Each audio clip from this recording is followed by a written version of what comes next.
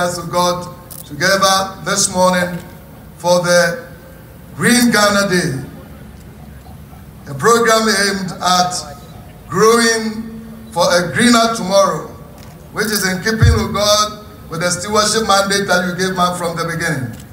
We pray, O God, that your presence will be with us, that through this lunch, even across our nation, your grace will abound, and that this virtue will be implanted in our spirit, man, and find expression in our conduct.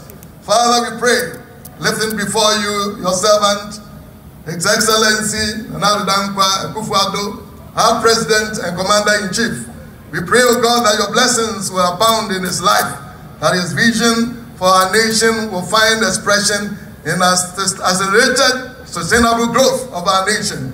And all things, O God, will be done for the glory of your name. May your presence be with us. Bless every one of us, and bless our homeland, Ghana. Make our nation great and strong. We bless you for answered prayer in Jesus' name. Amen.